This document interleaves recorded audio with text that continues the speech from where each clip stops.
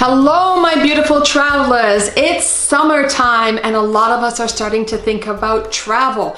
If we're not thinking about traveling now while the kids are off school, then we are definitely starting to think about traveling when it's winter time, right? Not a bad idea to get those plans in place right now. Not to take away the fun and the anticipation of your trip, but just to bring to their forethoughts, just thinking about your safety. You know what this channel is all about, and that is getting you to think about those safety tips before you go on your trip and also during as well. So that's what we're going to do today. We're going to cover off 10 of those. I'm going to be bringing those up to you right after this.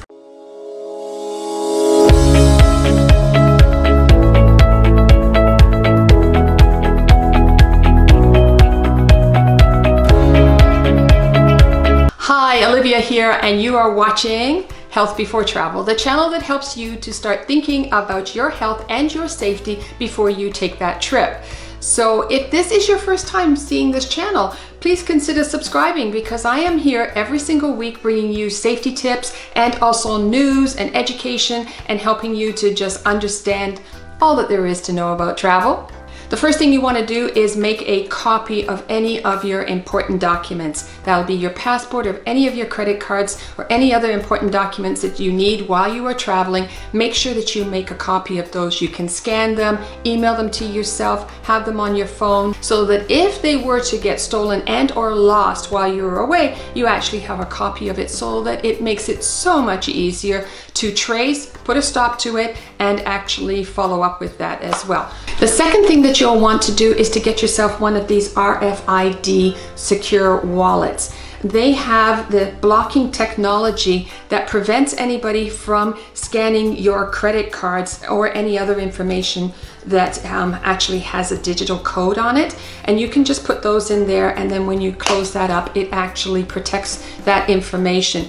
Basically, if somebody has an NFC on their phone, they have the capability of just walking by you and pick up that information, all the relevant information that they need to use your card. So by getting yourself one of these, or actually they have really nice ones now that look like actual wallets, and I will leave those in the description down below, because you can get yourself one of these on Amazon. The third thing that you'll want to do as well is get yourself a money belt. So not a bad idea to either have a travel bag, something that you're carrying in the front, putting your money in your front pocket. I've even seen people put their money in their shoes. These are all just different techniques of just making sure that your valuables are not accessible to just somebody just running by and just grabbing it.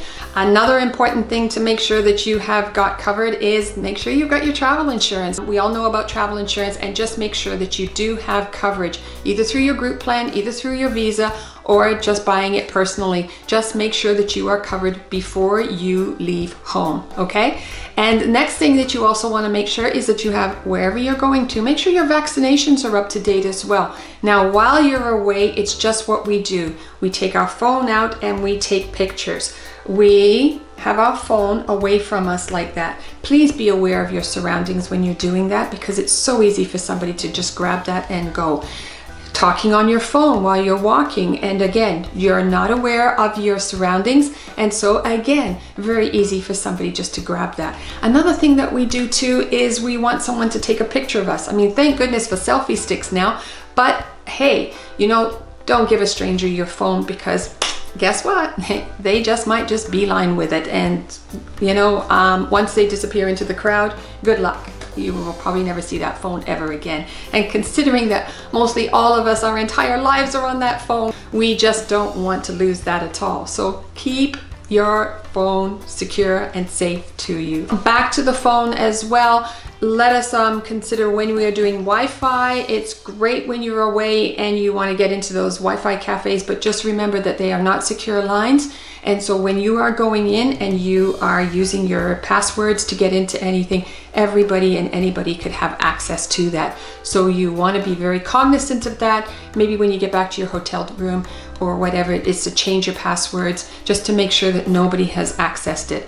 Because if they have, you can put a stop to it long before it becomes a really big issue. Another thing while you're away is do not tell irrelevant people what your plans are while you're traveling. Like, you know, hey, I'm just going to be going here today, tomorrow, this, I'm going to be doing this, or whatever your plans are. Don't tell people, just strangers, acquaintances, what your plans are, unless obviously you have a really good feel for that. But again, it always comes down to being totally aware of your surroundings and always being on, always just keeping that extra sixth sense around, and if there's a gut feeling, there's a reason it's called that, and go with it. Doesn't matter. Doesn't, even if you sound paranoid, doesn't matter. Better be paranoid than be safe than not. Now here's something that I had a personal experience with, and you've heard about my personal own experience when it came to having an emergency number and having to go to a hospital. So when you are traveling, make sure that you know the emergency number for the country that you're in. Here in the North America, it is 911. But in some of the other countries out there, it is not 911. So therefore you need to know what their emergency number is in case you need it.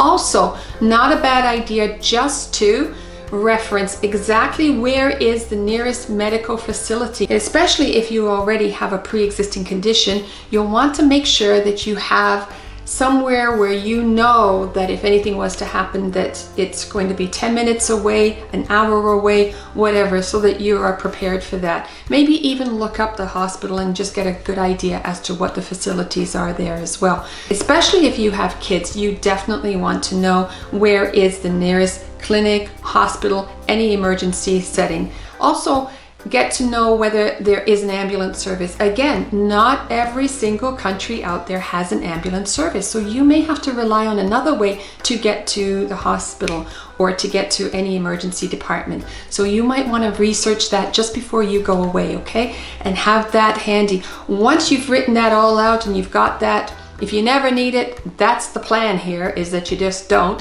But if you do, you don't have to be in that state of panic. And my final safety tip for you is, when you're away, do not take this opportunity to do any kind of dangerous activities and or sports or activities that you have not conditioned yourself for. It could be something as simple as going for a hike that you have not conditioned yourself to do that, and so therefore the uneven terrain, the hills that you have to climb, if you're not in the best possible shape, that could be pretty daunting to you and could actually ruin your trip. On the extreme side is those that decide that while they're on vacation, this is a great opportunity to do kind of just stupid stunts. And as an example, here we are at Saint Martin Airport, which is extremely close to the beach. It's one of the dangerous airports noted throughout the world for its proximity to people and how low the plane goes when it is landing and when it is taking off. A lot of people have been injured in those circumstances. And why? Because a lot of them are thrill seekers. They want to get that up close shot, and there is a natural thing where they grab onto the fence, and the thrust from the jets as they're taking off actually pushes them back. And if you can hold on, great. But some people can't, and if you don't and you get thrown back, you're going to be thrown into the road, just like this young lady did. This just happened this Wednesday. A young lady who was holding onto the fence got thrown back, and well, she lost her life that day. It is not the way that you want to end your vacation, and it is just not necessary. There are a lot of people who take shots from a distance and they still get the same effect. I'm just giving you one of the most extremes. Another one is people who do what's called balconing, and that is where you jump off a balcony into the pool. Dumb, just plain dumb. Anyways, on that note, I just wanted to bring that to your attention, just because we are here on this channel all about making sure that you travel safe, and I want to bring those safety tips to you so that when you are going on your trips, you are thinking about actually coming back. If you have any comments, questions or suggestions that you want to offer to this channel, please go ahead and list those down in the comments down below. This is a great way for us to start dialoguing and start sharing that information out there. Don't forget, if you have a question, maybe someone else does. If you have a suggestion, then somebody else can pick up on that, myself included, and we can all learn from each other. I'm really thrilled that I was able to bring this information to you, because my whole goal about this channel is to make sure that your trip is safe and you think about your health always before you take that trip out there. I will be here again next week, and until then, have yourself a fantastic week and stay safe.